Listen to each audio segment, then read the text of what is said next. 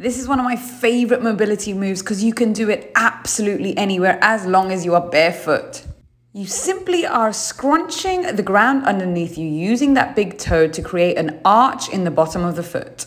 Notice how my ankles and my knees go out as well at the same time. This is an exaggerated version of how your foot position should be anytime you're doing any exercises with your legs especially. And here's just a side view to see how I'm creating a big arch by really crunching that toe in. You want to focus on that ankle rolling out as well. Really focus on creating a huge arch on flat foot here, so this is tough for me. Curl that big toe as much as humanly possible.